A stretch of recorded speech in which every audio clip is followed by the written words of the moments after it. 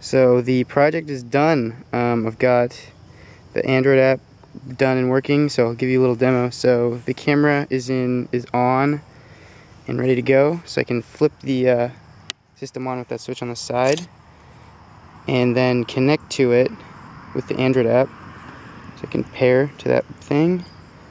I'll go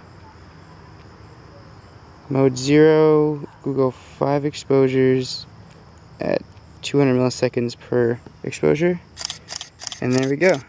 So you can see the whole thing works. If you can hear that, I'll do it again. And just to show you, I can vary this whole thing. I'll go 3 exposures at 1 second a piece. Send it. Alright, that's all. Thanks for watching.